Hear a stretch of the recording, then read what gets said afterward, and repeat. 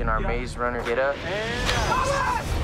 Scorch Trials picks up the second Maze Runner leaves off. We literally get in the helicopter at the end of the Maze Runner. And then boom, Scorch Trials starts. Wake up, we gotta go! We think we're safe. You know, we think we've gotten out and we've been taken in by a rebel group who are trying to protect us from Wicked. It's full of other kids in a similar predicament. We're not the only maze or the only glade. It's a part of the world that we are suddenly experiencing for the first time. It's only to find out that it's a trap and we're not actually safe. Hole is not what it seems. They're gonna have to escape this place